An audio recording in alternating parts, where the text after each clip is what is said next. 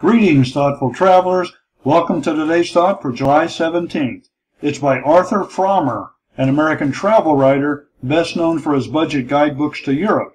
He was born in 1929. In general, my advice is to seek out people and new ideas when you travel. So what are your thoughts on today's quote? Here's mine.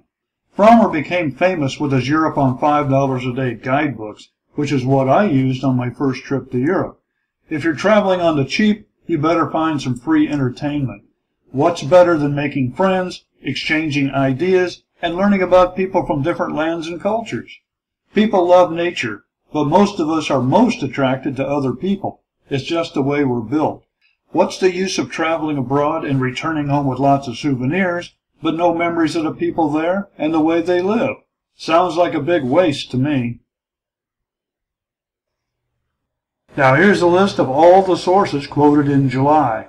I hope you'll stop by each day to enjoy all the interesting and insightful things they have to say. Thanks, and see you tomorrow.